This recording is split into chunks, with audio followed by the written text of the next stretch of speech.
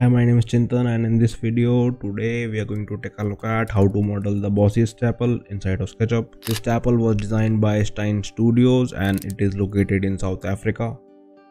So let's take a look at how to model this inside of SketchUp. Let's go.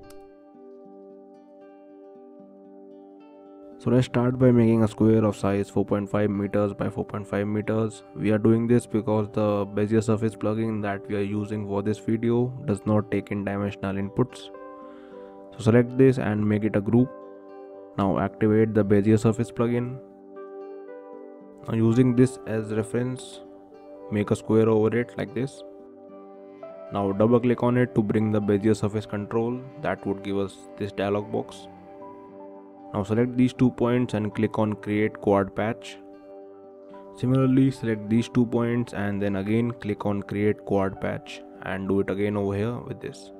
Now select all the points that lie on the top and then click on create quad patch again, and that would give us these 8 squares with control points over them.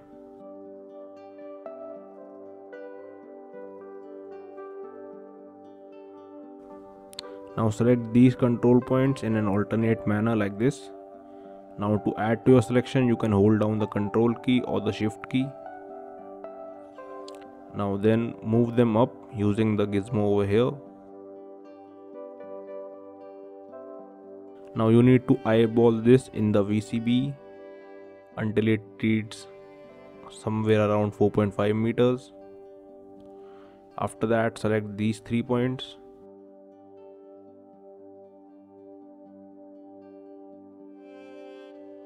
And then move them up by using the gizmo by 1.5 meters.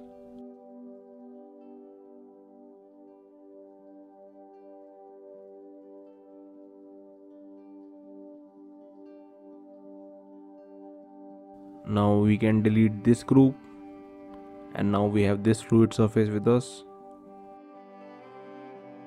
Now make a copy of this using the move tool along with the control key and then move it up by 450 mm.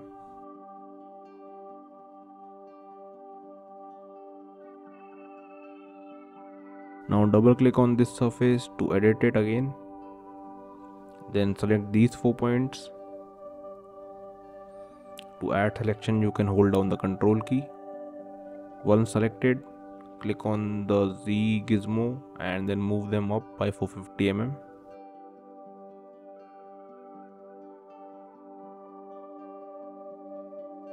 Like this. Now if your system starts to lag or the fans start to go crazy, you can hide the edge profiles. I have set up a shortcut Alt plus K for that. But if everything is just fine, you can double the subdivisions on this surface, and you can increase the number of subdivisions to like 32 or 16. Similarly, for this surface, if you double click on it and type the number 16 or 32, that would double the number of subdivisions.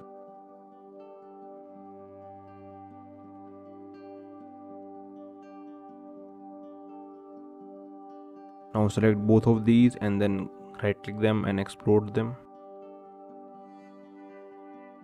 Now we don't need the Bezier surface plugin, but we need a surface to fill these gaps. So for that we would use the Curvy Loft plugin.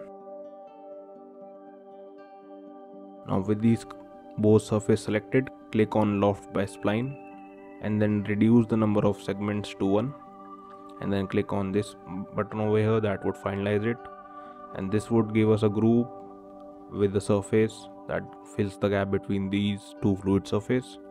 If we explode it and if we reverse this face and select it all and then make it a group, we have a roof structure that is almost complete. Now to make the rest of the model, we need to make a rectangle like this, then offset it by 900 mm.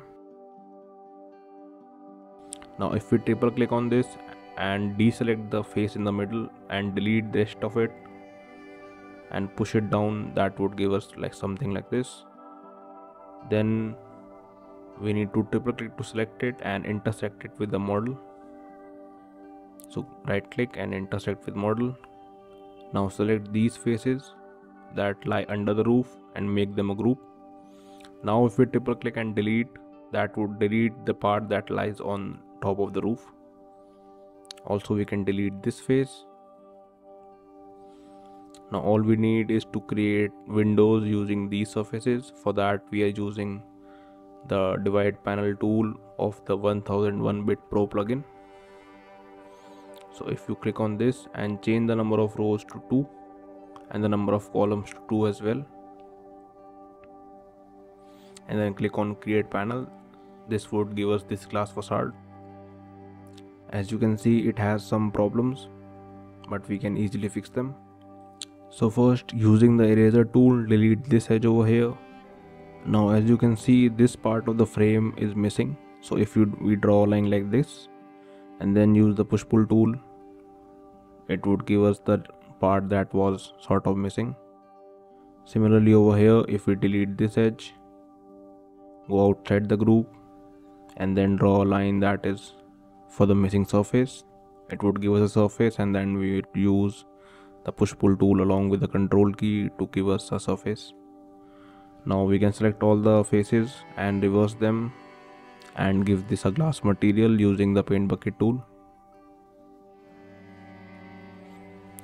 Similarly for this face, select it and then click on the divide panel tool and then click on create panel. That would give us this facade. This sort of came out fine, so just reverse the faces and give it a glass material. Now we can either make the remaining two in a similar manner, or we can just copy them around. So for that we would replace the ones that we made by rotating a copy of these. So for that, make a diagonal line like this, then select these two groups, and then using the rotate tool along with the control key, and then using this diagonal line as the reference. So from its midpoint we could rotate a copy of these two like this. After that we can delete the rest of the geometry that we don't need, and this would give us this roof structure and the glass facade. Now we can add some base and some side context to it. So for that, make a rectangle like this, give it some thickness, then scale it on both the sides, then scale it using the control key, so that would scale only on the one side from the middle.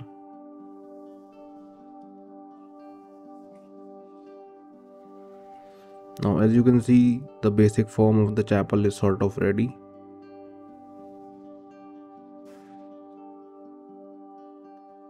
So to make the surroundings, draw a line like this in the middle,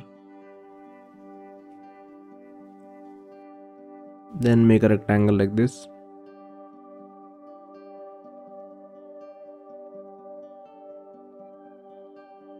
Now using the rectangle tool, draw two rectangles like this. Delete this line in the middle. Now double click to select it and group it, then copy it and paste it in place. Now using the move tool, move it over to this side, and then to mirror it, use the scale tool and then type -1 so that it mirrors the whole scale. Now we have these two groups, so you can cut them and paste them inside this group, then explode these and push these down. Now offset this surface, move this edge back to over here. Now push this up by 30 centimeters. Now just to give some context, you can add some 2D crowd. All of this is completely optional, you can totally skip this. Now basically the tutorial is over. I am just doing this because I need to make the YouTube thumbnail. So after that you can give it some color. So I am adding a darker gray color to the frame and this signature blue to the roof. Also this part of the model is sort of the water area. So after making it rise up like this, we can give it a glass material and make it a bit blue so that it resembles water in a graphical manner. So select both of these, and if we duplicate this material and change the color and the name to water and change it to some sort of blue, and then we color it, yeah, this would give us the water material. And this is it, the whole model is done. And so yeah, this is how you model the Bosjes Chapel inside of SketchUp. If you found this video helpful, please subscribe, like, do your thing, and I would see you in the next video. If you have any doubts, you can join our Discord server also, link is down below. If you are looking to get my shortcuts that I use while modeling inside of SketchUp, there is a link to Gumroad, you can get those for free. So yeah, bye, peace, I'll see you in the next one.